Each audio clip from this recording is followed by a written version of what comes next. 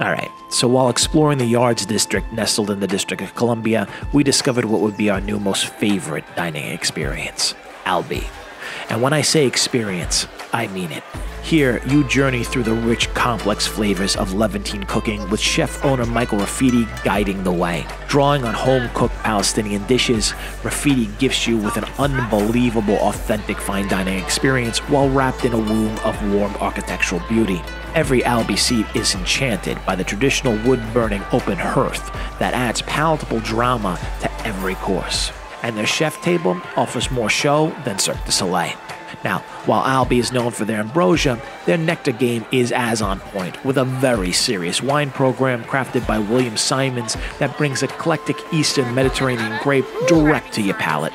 I was more interested in the small batch Syrian arak, whose ceremonial preparation and astringent bouquet put your meal into hyperdrive, both complementing these desert flavors while serving as physician on duty as a slowly administered digestif. I thought I knew what this was. I don't know what this is. This is mother's milk. Woo! Let's eat.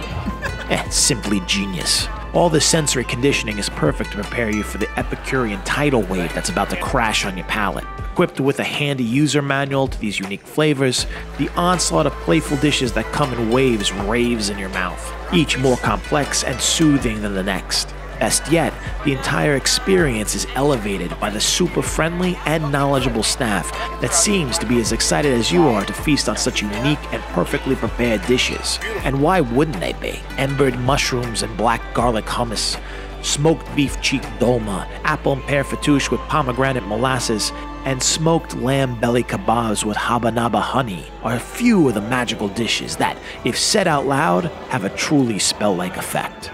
Now, while the menu is not vast, it is profound, right down to the dessert.